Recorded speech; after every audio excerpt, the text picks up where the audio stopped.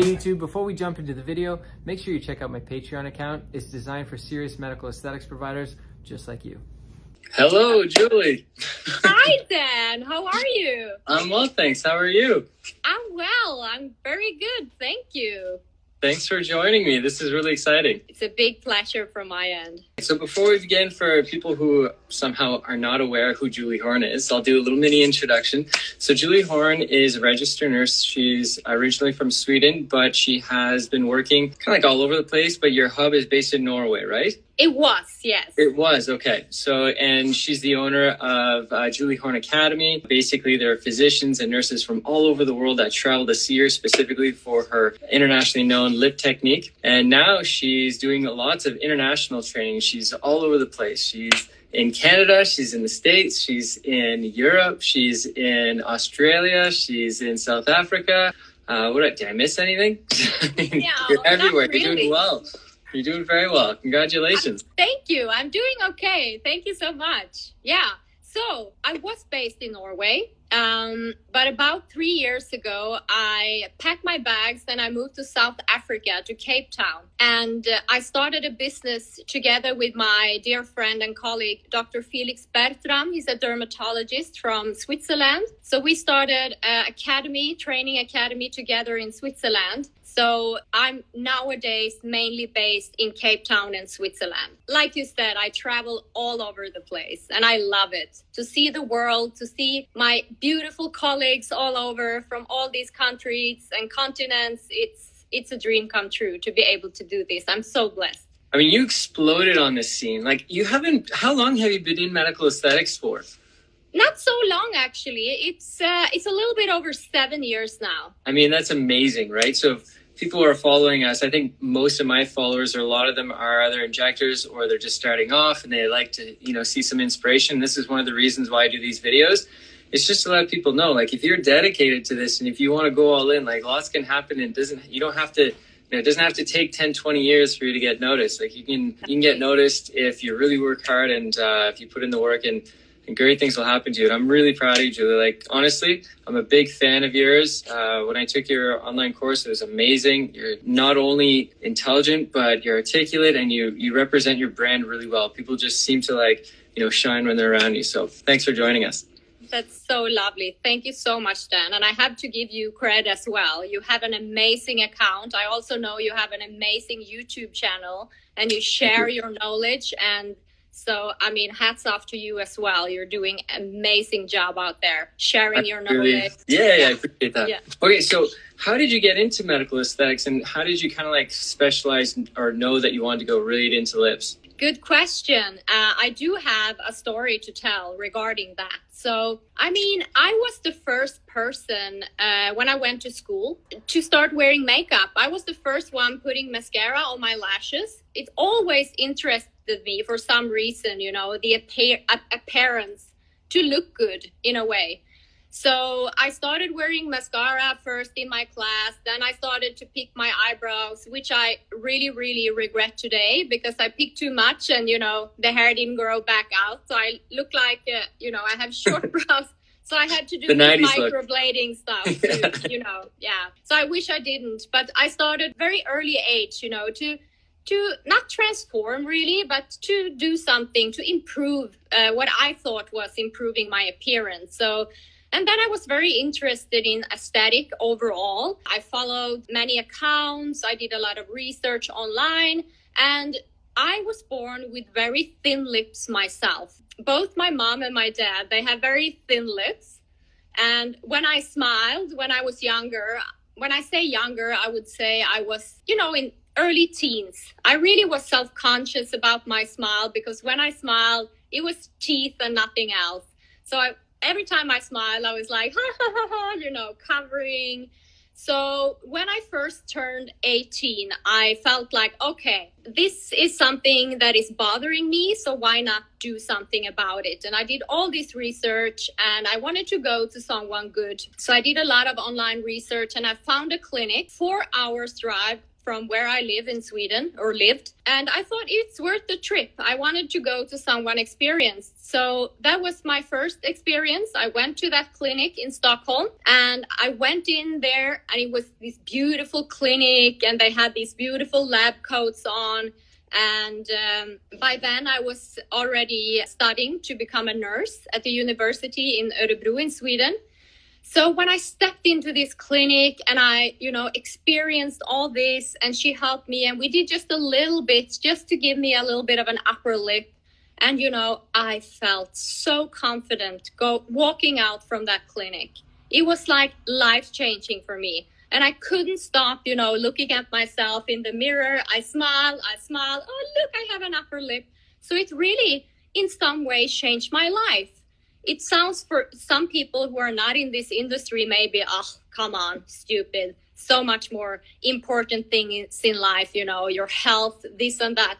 But I was healthy. I didn't have any, that to relate to. And this was something I was self-conscious about. And I thought, why not? And I did it, and it was the best experience of my life, gave me so much confidence. And that was when I was thinking, okay, one day, this is what I'm going to do for a living. This is what I would like to do, to help, people become more confident, because confidence leads to a lot more in life. So that's the journey that really, got me into this aesthetic. Yeah. Amazing. You know what? I had a completely opposite experience when I first got my first lip training course. Well, it was really interesting because I drove out of town. I went to this person who I was specifically learning to do lips for, but the lips that she did weren't really my style. They were really blown up. And at the same time, I was new. I was really new in the field, and I had a lot of questions. I had a lot of anatomy questions and every time I asked a question about anatomy or how deep, or she couldn't answer. And her answer was like, I don't know. The anatomy stuff, it's not really my thing. I can tell you where to place it and how to make it a good lip. And that really didn't resonate well with me. And I just kind of left, with a little sour taste in my mouth. And then whenever I saw your training course after, I was like, this is the one. Julie is going to be teaching. And not only that, you also partner with Codafana, which you had a really nice base for anatomy. And again, that was kind of my thing. I really needed to understand the anatomy base, not only just the, aesthetic part. And it was perfect. It was really, really great. And I really appreciated that course. So when we are talking about Sebastian Codafana, I have to say he taught me so much regarding the anatomy of the lips, regarding the different components of the lips, the small fascias that not everyone is aware about. By learning so much anatomy from him in detail, it really helped me to, in some way, improve my technique. Okay, next question. So for us, a lot of people, whenever they're transferring their fillers, we transfer a lot of times into a BD syringe. We feel like basically it gives us a little bit more control. The needle's smaller. I know that's not your thing. And I want to know, ideally, what's your perfect needle, gauge and size, and why? Good question. I have a good answer on this. And to be honest with you, so I have no problem with people using a BD syringe. For me, what's most important is that the injector feel confident in what they're doing to be able to do the precise, small, precise work. So if they struggle with using a 1/2-inch needle and a long syringe, then why not, put it into a BD syringe if they feel they have more control. I have nothing against that. And if people love that, they should continue doing that. If they feel they get good results out of it, just continue doing that. My issues with the BD syringes is all the fickling before, to put it into these small syringes, and the tip of the needles usually get blunt very quickly. That's why you just fill the needles with a little bit. So you have to fill up many, many needles. And the thing is with these BD syringes is, I guess they come in 1/2-inch length as well. But I see many work with these short BD syringes with a shorter needle. And for me, I like the 1/2-inch size because I can reach bigger areas through one injection point. So less trauma. So I can reach areas. I use the whole length of the needle to angle different directions. And I guess I'm so used to using the original syringe with the original needle. So everything is about, what you're used to. So I guess if I was trying a BD syringe, it would be a little bit thickly for me in the beginning. So I really don't have, there is no rules regarding what needle to use. Use what works for you and your patients. Actually, I am producing my own lip needles at the moment. Oh, very cool. Yes. So hopefully they will be available on the market quite soon. Skin needle and also a specific one for lips. And that needle is something that I feel we are missing in our industry. And if I feel that I'm missing something, and I am a passionate person, and I love to be busy and I love to be innovative, and therefore why not produce them yourself? So that's what I'm doing at the moment, together with some partners in Australia. And we will start advertising this quite soon and reveal the secret behind these very, very specific and special needles, which I think people will love. Amazing. Okay, so the next question, we talked a bit on it when you mentioned you had thin lips. Realistically, how much can someone fill their lip and make an expansion until it's likely going to cause some trauma or some damage down the road? Because right now we're seeing, the occasional client that comes in and their lips are just way too big. And I always wonder, sheesh, what's going to happen to these clients like 20 years down the road? Are their lips have to like hang down here? Are they constantly going to have them filled? Are they going to have surgery? And that's because they've just expanded it so much. So for me, I don't know, I'm always wondering how much is too much? And do you have kind of like a chart where you say you can kind of go from here to here, but not too much more? I usually tell my patients that there is an anatomical limit of how much filler you can fit into a pair of lips. And everything is depending on the original anatomy that the patient come in with. So if you have thinner lips to begin with, you have less space to play with. So when it comes to very thin lips, I see some injectors, they do the mistake of trying to expand the tissue too quickly because the patient maybe have very thin lips, and then, it's not rare that the patient, have a photo showing, I want these lips. And they are like full, lush, everted, juicy lips.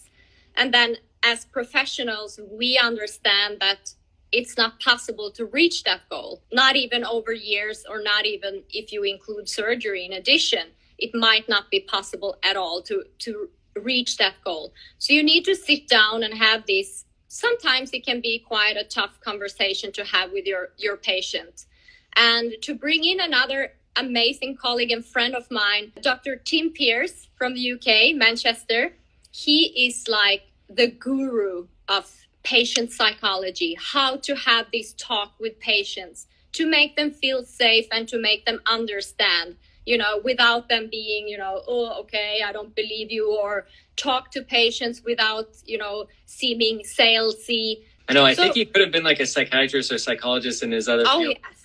Yes. Yeah. So then we have to have that talk with the patient. So when I have a patient that have very, very thin lips, I try to talk to them. Please don't have the goal of having big lips, because if you have very thin lips to begin with, there are, of course, room for improvements. There are room for getting a little bit more fullness. I mean, I had very thin lips, and I'm not huge, but I have lips. But it's a journey. So we have to make the patient understand it's not a session or two, it's a journey over time. So when I have very thin lips, it's not uncommon that I choose to inject only 0.2 milliliter in the first session, because there is that limited space. I am injecting in a more or less close compartment of the lips, which means below the white roll. I'm only injecting in the red component of the lip because the white roll is a structural adhesion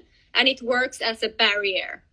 I'm in front of the orbicularis oris muscle and I'm above the fascia in the wet-dry junction. So it's a little space we have to work with. So I'm slowly expanding that space with maybe 0.2 milliliter. Then we wait a few weeks. We add another 0.2. So slowly build up the lips. And as soon as I start see that the lips starting to look quite expanded, because it's also important that the lips looks natural in animation. So even if the lips are thin and if you inject a full syringe in a very thin lips, it can be very stiff and sausagey, and the animation is weird. So slow, steady with and when small, you say 0.2, or is that 0.2 in the upper lip, or is that 0.2 in everything? In everything. Really? So 0.05 in everything. In each with these very thin lips, yeah. Okay. But sometimes it's 0.3, sometimes it's half a syringe. It's depending on what space we have to work with. I think how long between the injections do you think you can wait for them to create enough space to try and put a little bit more? I want them to wait at least 4 weeks in between every session, so they are completely healed. I don't want any kind of local inflammation going on. So minimum 4 weeks between the first and second session. And then I make them wait maybe a couple of months, 8 weeks until the third session. So it's a long journey with the patient. So I try to make them understand that it's not a quick fix. It's a journey if you want them to look natural during the process and the end result. Okay. I think we're good. Thank you so much, Julie. This is amazing. Thank you, Dan. Was a pure pleasure. Yeah, this is super fun. Okay, thanks again. Thank you. And thank you everyone who watched us today. I saw a few that I know very well. And mwah, to all of you. Big heart.